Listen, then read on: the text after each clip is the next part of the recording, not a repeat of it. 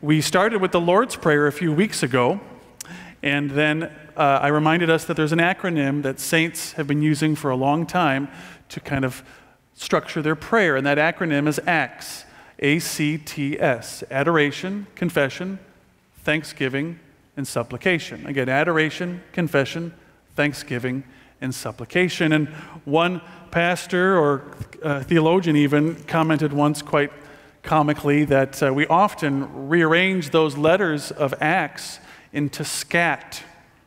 And we start with our needs first and then get around to thanking God at the back end. So I think it's good that we keep the order ACTS, adoration. We thank God for who He is without any mention of what He's done even necessarily, just who He is and how great our God is. And then we come before Him realizing how much we need to confess. And last week we focused on confession. Luther says life is about confession. All of our life is an act of confession. And today we turn to thanksgiving. Because after having confessed and received the grace of the Lord, how can we not be thankful? How can we not give thanks to God? Well, let's stand together. If you would, we're going to read from Psalm 107, and I'll try to make these instructions clear. You'll notice that there's some text of Psalm 107 that is both bold and highlighted. For example, verse 1. Those are the texts I would like you to read out loud with me. So those will be our congregational, if you will, out loud reading verses. And we'll have several of them. And you'll notice the refrain. You'll see why we're doing this here once we go through it. So Psalm 107, I don't recall the page in your pew Bibles, but Psalm 107, let's read God's word. Oh, give thanks to the Lord, for He is good, for His steadfast love endures forever. Let the redeemed of the Lord say so, whom He has redeemed from trouble, and gathered in from the lands, from the east and from the west, from the north and from the south. Some wandered in desert wastes, finding no way to a city to dwell in. Hungry and thirsty, their soul fainted with them. Then they cried out to the Lord in their trouble, and He delivered them from their distress. He led them by a straight way till they reached a city to dwell in. Let them thank the Lord for His steadfast love, for His wondrous works to the children of man. For He satisfies the longing soul, and the hungry soul He will fill with good things. Verse 10, some sat in darkness and in the shadow of death, prisoners in affliction and in irons, for they had rebelled against the words of God and spurned the counsel of the Most High. So He bowed their hearts down with hard labor. They fell down with none to help. Then they cried to the Lord in their trouble, and He delivered them from their distress. He brought them out of darkness and the shadow of death and burst their bonds apart. Let them thank the Lord for His steadfast love, for His wondrous works to the children of man. For He shatters the doors of bronze and cuts in two the bars of iron. Some were foolish through their sinful ways, and because of their iniquities suffered affliction. They loathed any kind of food, and they drew near to the gates of death. Then they cried to the Lord in their trouble, and He delivered them from their distress. He sent out His word and healed them and delivered them from their destruction. Let them thank the Lord for His steadfast love, for His wondrous works to the children of man, and let them offer sacrifices of thanksgiving and tell of His deeds in songs of joy. Some went down to the sea in ships, doing business on the great waters. They saw the deeds of the Lord, His wondrous works in His deep, for He commanded and raised the stormy wind, which lifted up the waves of the sea. They mounted up to heaven. They went down to the depths. Their courage melted away in their evil plight. They reeled and staggered like drunken men and were at their wits' end. Then they cried to the Lord in their trouble, and He delivered them from their distress. He made the storm be still, and the waves of the sea were hushed. Then they were glad that the waters were quiet, and He brought them to their desired haven. Let them thank the Lord for His steadfast love, for His wondrous works to the children of man. Let them extol Him in the congregation of the people and praise Him in the assembly of the elders. He turns rivers into a desert, springs of water into thirsty ground, a fruitful land into a salty waste. Because of the evil of its inhabitants, He turns a desert into pools of water and parched land into springs of water. And there He lets the hungry dwell, and they establish a city to live in. They sow fields and plant vineyards and get a fruitful yield. By his blessing, they multiply greatly. And he does not let their livestock diminish. Almost there. When they are diminished and brought low through oppression, evil, and sorrow, he pours contempt on princes and makes them wander in trackless wastes. But he raises up the needy out of affliction and makes their families like flocks. The upright see it and are glad, and all wickedness shuts its mouth. Read this last verse with me. Whoever is wise, let him attend to these things. Let him consider the steadfast love of the Lord. Let's pray. Father, your word is good. It endures forever. Give us hearts that are moldable. Give us eyes to see and ears to hear. And teach us to be a thankful people. We pray all these things in Jesus' name. Amen. Please be seated. It was a long psalm, but it's worth it. Our Psalm 107 begins the fifth book of the Psalms. The book of Psalms, all 150, are divided into fifth books. And so this is the anchor for the fifth and final book of the Psalms. Verses 1 through 3 and verses 43 serve as bookends. Bookends to remind us and call us to thanksgiving. The psalm is a poem, and it moves in its opening verses of thanksgiving and then carries us through 4 scenes or scenarios. And maybe you noticed that each of those scenes or scenarios has a refrain. That was the part that we read out loud together. A 2-part refrain. And packed in between that refrain is God's deliverance. Packed in between, and we'll notice that each time we go through it is what he has done for his people there. Some authors think that this psalm is actually the third of a kind of a triplet of psalms. And this is the final psalm, having seen God's work in calling a people, and then their lament that their sin has caused them to suffer, and now we have a psalm of deliverance, a psalm of thanksgiving. Well, let's turn our attention to verses 1 through 3. Psalm 107, verse 1 through 3. The psalmist, whom only God knows by name, writes, "O give thanks to the Lord, for he is good, for his steadfast love endures forever. Let the redeemed of the Lord say so, whom he has redeemed from trouble and gathered in from the lands and from the east and from the west and from the north and from the south." So those of us who know our Old Testament history here quickly realize this psalm is not only about circumstances that we individually find ourselves in, but it's also about the circumstances that Israel had found themselves in, being captive and deported to Babylon. And so this psalm is a psalm of thanksgiving of that return from captivity to Jerusalem. But it is also a personal psalm. A psalmist is writing this and gives us, as I said, 4 scenarios of experiences that any one of us could experience. The anchor to this psalmist's thanksgiving is the Lord's steadfast love. Last week we talked a little bit about this. I could do a sermon on just this one word in the Hebrew text. Steadfast love is that special love that God has for his covenant people. His special love that a father has for his children. It is not vague or impersonal, rather it is personal, and it is steadfast. God's love never wanes, never grows tired. He never forgets his commitments to his covenant people, his children, or in our day and age, the church, those who are in Jesus Christ. So the psalmist's thanksgiving is anchored firmly in God's steadfast love and not in the psalmist's circumstances.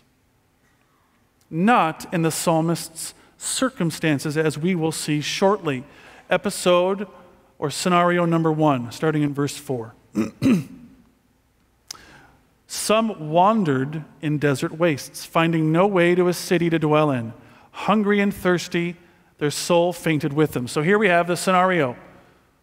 Some have wandered, some are lost. Now, maybe they're physically lost, stranded in the wilderness. My brother and I hiked the Grand Canyon some years ago, and we learned on that very hot day, it was over 100 at the top of the canyon, so the base of, by the river was brutal. We learned that the most common fatality age range is 20-year-olds. It's 20-year-olds. They wander and they're cocky and they get lost and separated. They make the mistake of not bringing the proper tools, that is water typically, and then they decide, let's split up to get help, and one of them passes away. It's not the 30-year-olds or the 40-year-olds or the 60-year-olds. They have wisdom, but it's the young bucks. Here we have a picture of someone lost, someone wandering, someone separated from the flock. No city, no safety, hungry, thirsty, and their soul, their very soul, their spirit is just devastated and fainting. And then the refrain that you and I read together, then they cried to the Lord in their trouble, and he delivered them from their distress. Well, what did he do? Verse 7. Remember what I said. The deliverance is packed in between those two common refrains. What did he do? Verse 7, he led them by a straight way till they reached a city to dwell in. They led them by a straight way till he reached a city, a safe city to dwell in. So this is what God has done. Not only for the person who's lost, that was us at some point, right? Before Jesus, we were lost, wandering what our purpose is in life, roads that wind, and we're not sure which way we're going, which way's up. He, the Lord Jesus, gave us a straight way to him. Reminds me of Isaiah chapter 40, right? John, the harbinger, the straight way to the Lord. Or the Israelites. They've been banished, taken out of their capital of Jerusalem, the city of the Lord, Zion, and they're in Babylon, wicked, evil, idolatrous Babylon, and he has now returned them to Jerusalem. Verse 8, what's their response then? Let them thank the Lord for his steadfast love, for his wondrous works to the children of men. And how do they thank him more particularly in this circumstance? For he satisfies the longing soul, and the hungry soul he fills with good things. You've experienced that, haven't you? You've wandered towards sin, or you weren't even in Christ. You were outside of Christ, and you tried to fill that hole in your heart with everything, and nothing worked. Relationships, pleasure, job, career, and nothing filled that soul, that anxiousness, that wandering, that sense of, I don't know what value I have here, or what am I doing? And you found in Christ that he satisfies your soul. And the hungry soul he fills with good things. That's something, brothers and sisters, we can be thankful for. Consider this week, just making that part of your prayer this week. Lord, I thank you for satisfying my soul in Jesus. Scenario 2, verse 10. Now we've moved from wandering to darkness. Some sat in darkness and in the shadow of death, prisoners in affliction and in irons. And they had rebelled against the words of God and spurned the counsel of the Most High. So he bowed their hearts down with hard labor. They fell down with none to help. You can see in this day and age what that might look like with just a little bit of imagination. It's that son or daughter who knows the truth of the Scriptures, who's heard of the gospel, but has gone down a foolish path. They've rebelled, verse 11, against the words of the Lord. They've spurned the counsel of God. So what does God do? God bows their hearts down with hard labor. They fell down with none to help. God allows their decisions to bring circumstances that bow them. And I know there are parents right now who are seeing their children go through this. And I am sorry that you've had to see them suffer through their sin and the hardship that they've put on themselves through their decisions. But friends, there's hope. Don't give up hope. Look at what we're going to pray for that son or daughter, verse 13, that they would say this, that they would cry out to the Lord in their trouble, and that he would deliver them from their distress. Verse 14, he brought them out of darkness and the shadow of death and burst their bonds apart. Well, this is the testimony of anyone who struggled with addiction.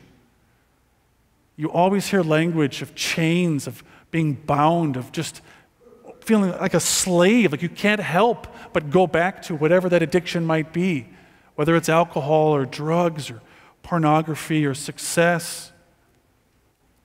And God, and only God, can break those chains. Only our Lord can bring us freedom from that addiction, nothing else. And notice the response then. Let them thank the Lord for his steadfast love, for his wondrous works to the children of man. And more particularly, why? Because he shatters the doors of bronze and cuts in two the bars of iron. These are the testimonies, friends, that we who have grown up in the church love to hear. Because our testimonies, and I hope many of our testimonies, are rather boring in a sense. I knew the Lord at a young age, and I've walked with him all my life. That's a great testimony. Don't be ashamed of that.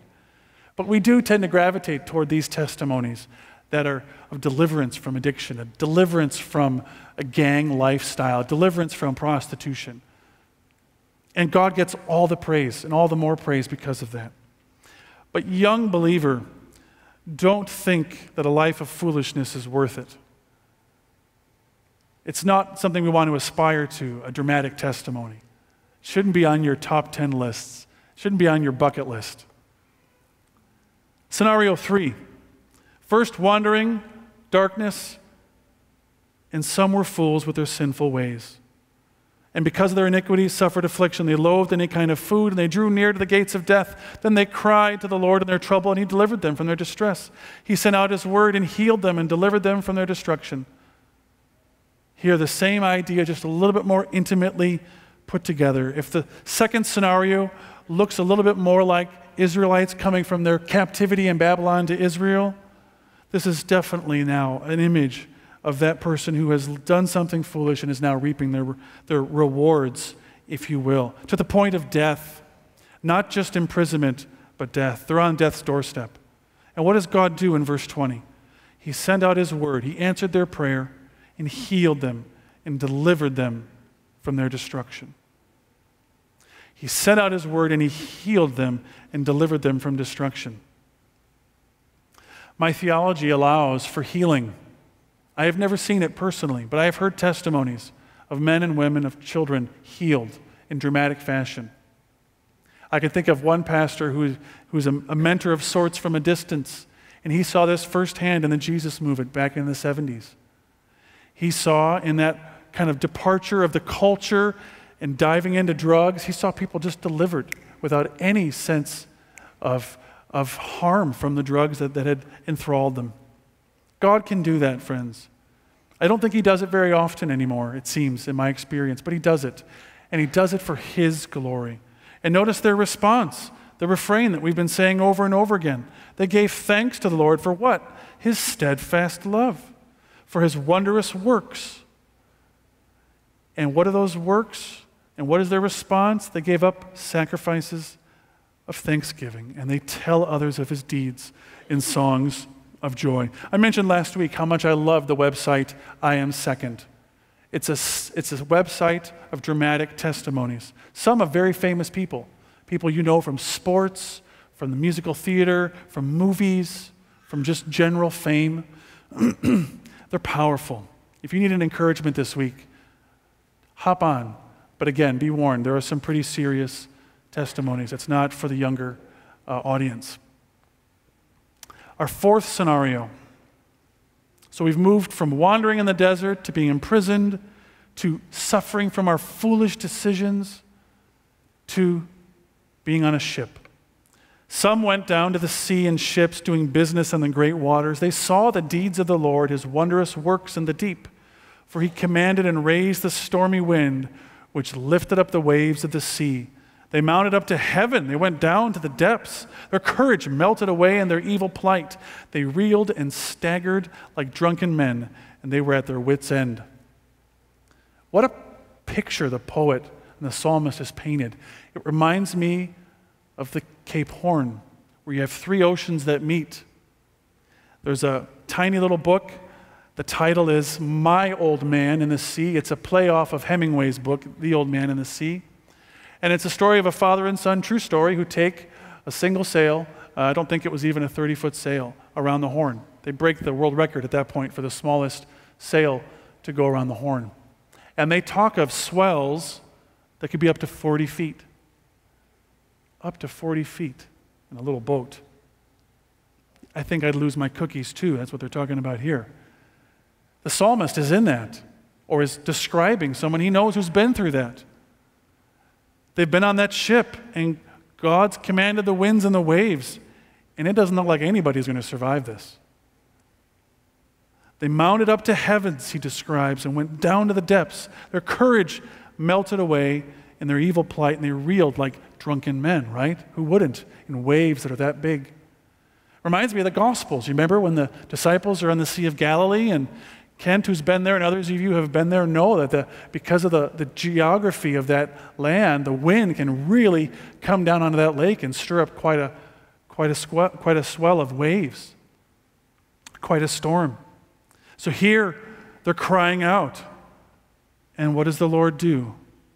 What does the Lord do? They cry out, and he delivers them. Notice verse 29. He made the storm be still, and the waves of the sea were hushed. Then they were glad that the waters were quiet, and he brought them to their desired haven. So God stills the storm and brings them into a safe harbor. And what do? They respond. They respond thanking the Lord for his love and for his works. And notice then the final verse of this part, verse 32. Let them extol him in the congregation of the people and praise him in the assembly of the elders. It's another reminder for us, especially if you are an older generation, which means you have kids or grandkids, share your stories of God's work in your life with those whom you're raising, children, grandchildren. Share your stories of the hard times. Share your stories of the waves, of the foolishness and the decisions you made, and how God delivered you from them, from addictions, from imprisonments, from being lost to being found. Share your stories. Share them. Kids, grandkids, great-grandkids, nephews, nieces, co-workers, friends, neighbors. Share. Your story is powerful. Your story is your own. Share your stories and watch what God does. You may not see it immediately, but I think if you and I can think back, there are some very formative stories of faith that we heard from our parents or from other members in the church that impacted us and stuck with us. Those stories tend to stick like songs. They tend to stick with us longer than sermons, for sure. Well, here we've seen 4 episodes, 4 different ways in which God has delivered his people, and in which they've responded with what? Thanksgiving. The last part of our psalm then turns away from focusing on people and deliverance to God's sovereignty over our circumstances. We're going to walk through this quickly, and then I'm going to ask for Kim Schmicke to come up and share us our final testimony, our final scenario. He turns rivers, that is the Lord, into a desert. He springs of water into thirsty ground, a beautiful land into a salty waste because of the evil of its inhabitants. He turns a desert into pools of water, a parched land into springs of water, and there he lets the hungry dwell, and they establish a city to live in. They sow fields and plant vineyards and get a fruitful yield by his blessing. They greatly multiply, and he does not let their livestock diminish. So here we see God's sovereignty over the circumstances. He is the one who turns rivers into desert, springs of water into thirsty ground. He brings hardships. And sometimes we have no idea why. In this circumstance, it seems to be because of verse 34, because of the evil of its inhabitants. So sometimes our circumstances, friends, are just a fault of our choices or of the choices of others around us. We live in a broken world, in a broken land. And sometimes our circumstances are just because of the broken creation that we live in. While it was made good and whole, sin has shattered that wholeness and that goodness so that it could never be fully tasted. And yet notice the hope here. He turns a desert into pools of water and a parched land into springs of water. So while God is on the hook for the hardships in our life, and often those are what I hear about as a pastor, or when I share my faith with friends, they say, where was God when this hard thing happened? How could God allow this to me, to happen to me or to my wife or to my family? And I don't have answers directly, because who knows the mind of God and his mysterious ways? But I know his goodness, and so I remind them of this other part. That is to say, friends, if God is on the hook for the bad stuff, then he's also on hook for the good stuff.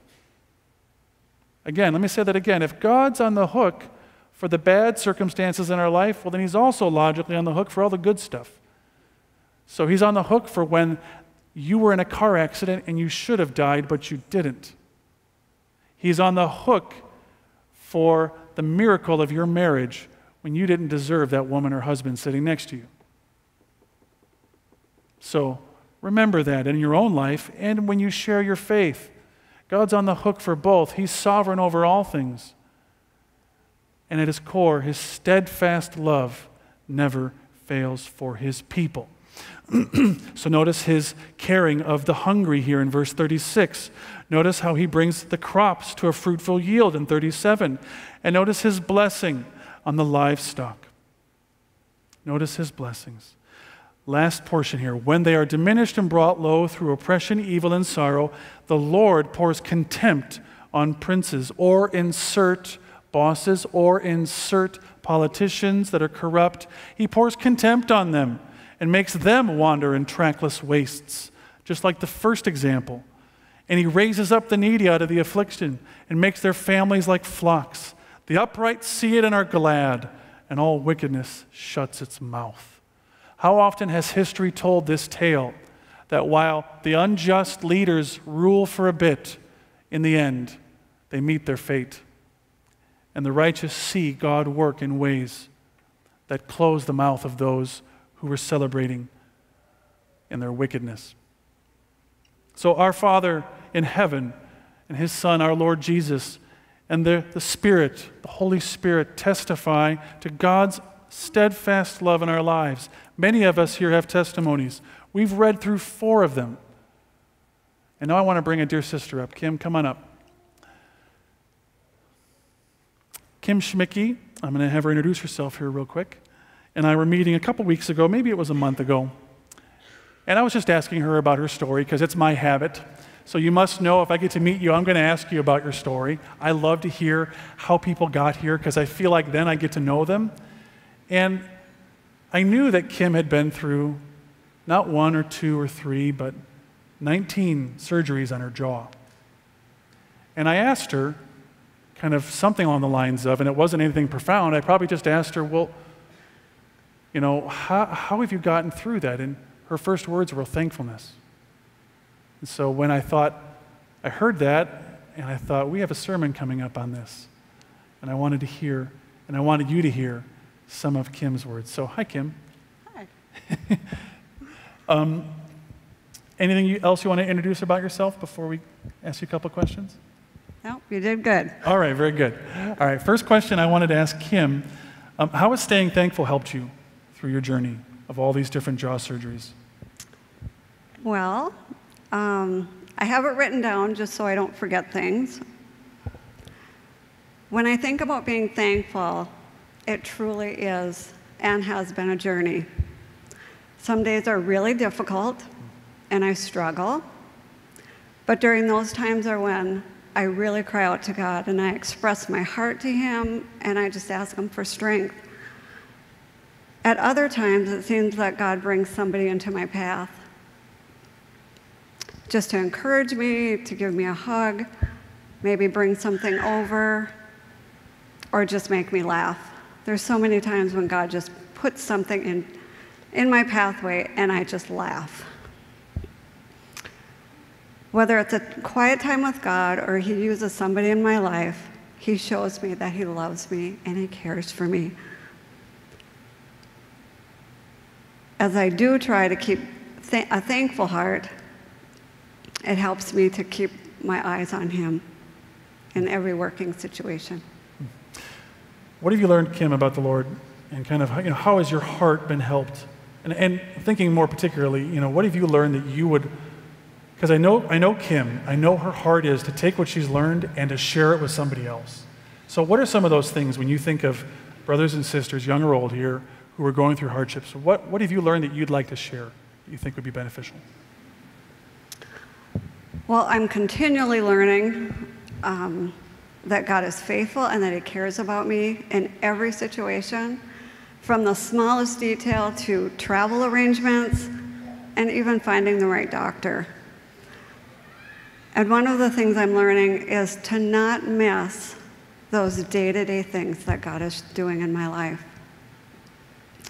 Sometimes I'm looking for that miracle, and then that's when I miss what's right before my eyes. Such as giving me a great job that is supportive and works with me with my doctor's appointments, surgery, and even recovery. Or how He has used people to stop by and check up on me, bring a meal, or just give me a hug. After a recent surgery, a friend called and had said, "We're coming over," and instead of bringing food, we're all bringing a smoothie, because they knew that's all I could eat. And when I think of that time, I just laugh, because it was just so much fun and such a joy. And I think laughter is one of the best medicines we can have. I think through the past years of dealing with these surgeries, and I'm learning that God is always there in control, and then I need to let go and to trust. No matter what I'm going through, I would have to say that I would say that spending time with God is the best thing. Kim, there's probably nothing harder than to suffer alone. You and Mark have been here for almost 10 years, is that right?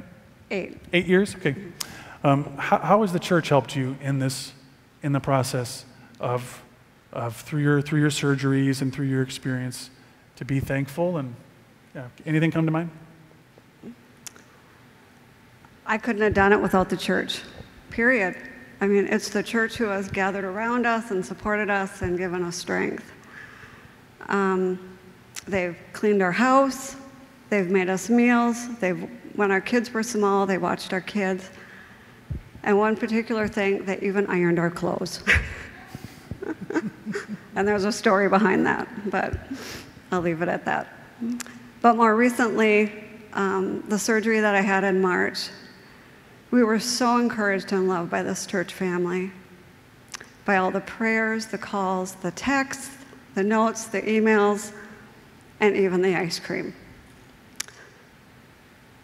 This family really is a blessing. The love and action that we have experienced through these people and this family leads us to just thank God for all of you and to have a really thankful heart.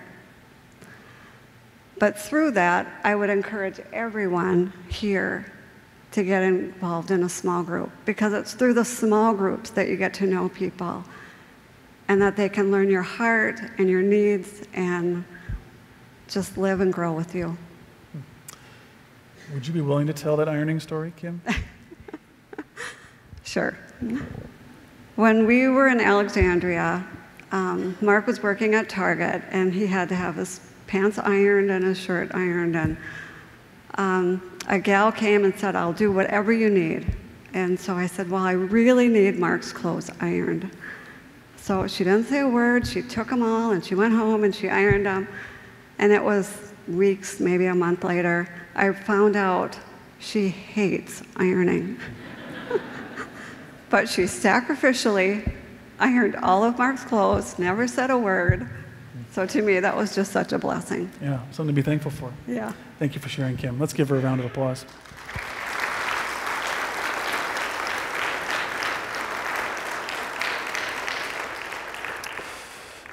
There's such power in our stories.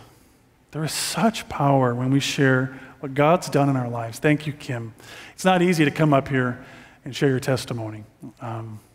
I'm proud of Kim for doing that and thankful for her. And I hope that something she has said has blessed you and reminded you of something either you can be thankful for or a way that you can help someone else. Yeah, there's more I could say there, but I'm very thankful for Kim and Mark. And if you haven't gotten to know them, they're right. A small group is a phenomenal way to get to know them or other people. This fall, we'll be launching small groups during our series on the book of Colossians. So everyone here will have the chance to join a group of like-minded believers from all different walks and shapes and sizes for 8 to 10 weeks to share life together, to gather together for study, for prayer, for food, for some fun, and even some type of mission project or service project. I can't wait to lead a group. I can't wait for my wife and our kids to be back in a group. We love small groups. I hope you'll make that a priority this fall. We'll be announcing more of that here come September, but I hope that sticks with you this week. Let's close with verse 43. Whoever is wise, the psalmist writes, let him attend to these things. Let me repeat that again. Whoever is wise, let him or her attend to these things. What things? Well, all that the psalmist had been writing about, particularly the following second half of the verse. Let them consider or know personally, not just cognitively mull it over like, oh, that's kind of a good option, but to consider, to know the steadfast love of the Lord.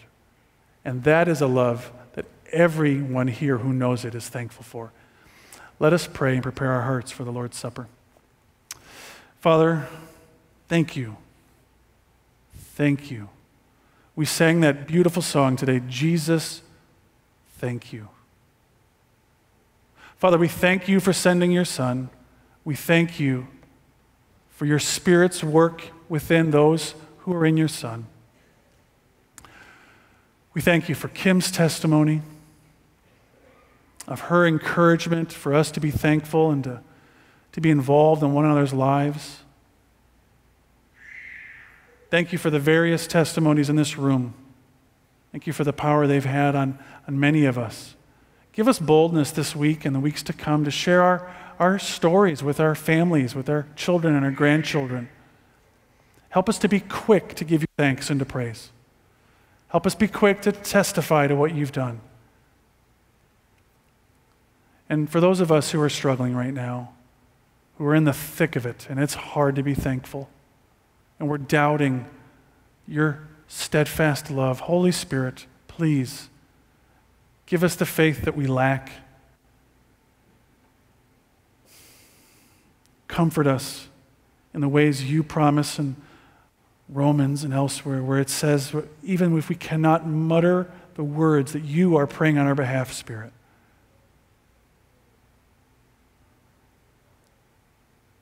Thank you for your work, and thank you for this chance to celebrate your work in the taking of the Lord's Supper. We pray all these things in Jesus' name. Amen.